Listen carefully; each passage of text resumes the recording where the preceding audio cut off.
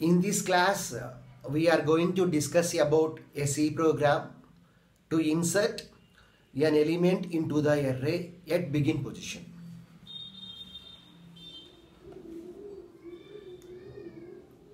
C program to insert an element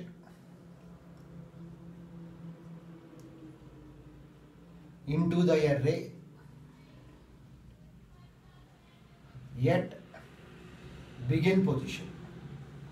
So we have to insert an element into the array at begin position. So now let's see how we can solve this problem. In this program, the input variables are size of the array n, array elements, and the element which we are inserting.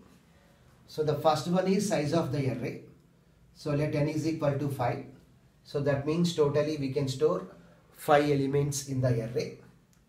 So we know that the index of an array starts from 0 and continues up to size minus 1. So and continues up to n minus 1, that is nothing but 4. So the elements of the array are a of 0, a of 1, a of 2, a of 3 and a of 4. So let elements of the array are 10, 20, 30, 40 and 50. So this is nothing but size of the array. These are nothing but elements of the array. So in this problem, our aim is we have to insert an element into the array at beginning position. So we require another input variable. That input variable is element. So which element we are inserting? So we require one more input variable, that is element. So let the element here is 100. So we have to insert 100 at beginning position. So initially the size of the array is 5. But after inserting this element into the array at beginning position, totally array contains 5 plus 1, 6 elements. So we have to increment the size of the array. So that is nothing but our first step, n plus plus, n plus plus. Initially the size of the array is 5. So after incrementation n becomes 6. So now we can have 6 elements from a of 0 to a of 5. A of 0 to a of 5. A of 5. So initially the size of the array is 5. But after incrementation the size becomes 6. So index starts from 0 and continues up to 5. Here the logic is very simple. We have to move all the elements of the array one position to its right. So a of 4 will be moved one position to its right. So a of 4 element will be stored in a of 5, 50. Next a of 3 element will be moved one position to its right. So a of 3 element will be stored in a of 4. Next a of 2 element will be moved one position to its right. So a of 2 element will be stored here. Next a of 1 element will be moved one position to its right. So a of 1 will be stored in a of 2. Next a of 0 element will be stored in a of 1. So in this example, what is our target? We have to insert the element at beginning position. So at the begin position we have to insert 100. So after inserting the element into the array, the output is this one. So 100, 10, 20, 30, 40 and 50. Now let's write the program. So here the first statement is hash include stdio.h. Why? Because we are using printf and scanf functions. Those two functions are available in stdio.h. Execution of a program starts from main function. And what are the input variables here? N, ele and some array. And we require a for loop. So for repetition, let us declare a variable called I. So let us declare the variables int n comma. Let the total number of elements of the array are a of 10 comma ele comma. To perform operations on the for loop, let us declare a variable called I. So first, what is the input variable? Size of the array. So printf enter size of the array.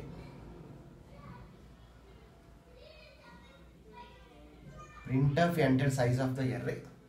Next statement, scanf %d comma %n. So size of the array is read. Let n value is 5. Next we have to read array elements. So printf enter array elements. Array elements. Here the index of the array starts from 0 and continues up to n minus 1. So I less than or equal to n minus 1, or we can write as I less than n. So here the for loop is index starts from 0 and continues up to n minus 1, or we can write as I less than n. Next I plus plus. Here we are reading the elements. We are reading integer elements. So scan of %d comma %a of 5. So let n value is 5. Then totally we have 5 elements. And what are its values? 10, 20, 30, 40 and 50. Next we have to read element. So printf enter element to be inserted. Enter element to be inserted. So here what is the element we are inserting? ELE. So scan of %d comma %ELE. So in this example, what is ELE value? 100. In this program, we are inserting an element into the array at begin position. So initially the size of the array is 5, but after inserting the size becomes 6. So here the first statement here is n plus plus. So initially what is n value? 5. So now n becomes 6. So what is n value now? N is equal to 6. Next, in this program, so how many movements are needed here? So this is the first assignment, second assignment, third assignment, fourth assignment and fifth assignment. So totally 5 assignments are needed here. So what is the first assignment we have to perform? We have to store a of 4 value in a of 5. So that is the use of is equal to. What is the use of is equal to? It assigns a right hand side value to left hand side variable. Here what is the left hand side one? A of 5 is equal to a of 4. So this is the first statement. So what is a of 4 value? 50. So this 50 will be stored in a of 5. Next, what is the next assignment? A of 4 is equal to a of 3. Next one, a of 3 is equal to, so we have to store a of 2 value in a of 3. So a of 3 is equal to a of 2. Next we have to store, what is the next assignment? A of 2 value is stored in a of 3. So the next assignment is a of 2 is equal to a of 1. So store a of 1 value in a of 2. Next assignment, a of 1 is equal to a of 0. So totally we have to perform 3 assignments. So for this we have to write the logic. Let the initial value of the I is n here. So after incrementation, what is n value? 6. So what is I value now? For I is equal to 6. So then what is the body of the loop here? We here the left hand side one is 5, whereas the right hand side here the right hand side one is 4. So how to get 5 from 6? Then how to get 4 from 6? So how to get 5 from 6? Simply by subtracting from 1. So here the body is very simple. A of I minus 1 is equal to A of I minus 2. So what is I minus 1 here? I means 6. So 6 minus 1 means 5. So A of 5 is equal to A of 6 minus 2 means 4. So that is nothing but the first statement. Then how many assignments are needed here? First, second one, third one, fourth one, fifth one. So totally 5 assignments are needed. So what is the condition we have to write here? Here I value is 6. Let us take the condition as I greater than 1. So 6 greater than 1, first assignment, 5 greater than 1, 4 greater than 1, 3 greater than 1, 2 greater than 1. So totally 5 assignments. Next, 1 greater than 1, condition is false. So here the condition is I is greater than 1. Next, first we have to store 4 in 5, next 3 in 4, next 2 in 3. So what we have to do? Every time we have to perform decrementation. So I minus minus. So this is our logic here. Let's check whether our logic is correct or not. So we know that what is n value now? N value is 6 because after incrementation it has to store how many elements? Initially array contains only 5 elements, now array contains 6 elements. So now n is equal to 6. So for I is equal to 6.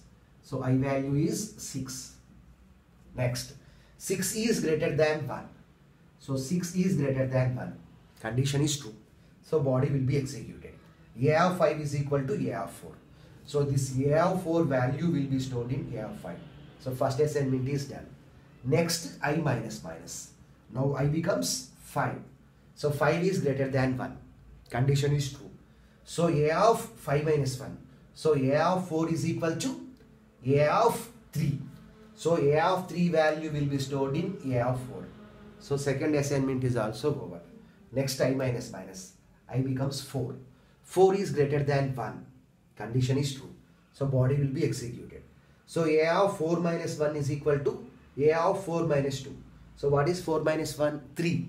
So A of 3 is equal to A of 4 minus 2. So what is 4 minus 2? 2. So A of 3 is equal to A of 2. So A of 2 value will be stored in A of 3.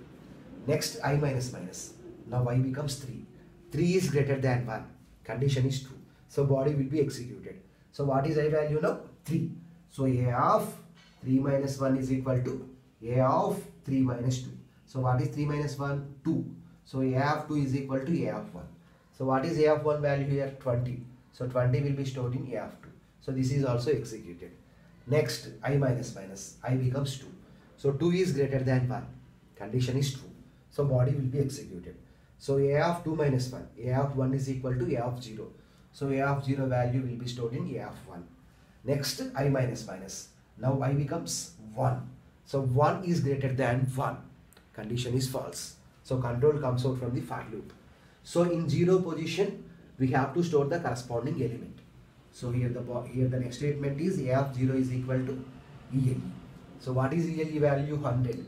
So 100 is stored in this A of 0. So now our output contains the proper statements. So initially these are the values, and after insertion 100, 10, 20, 30, 40 and 50 is the output. Now we have to display the output. So printf after insertion array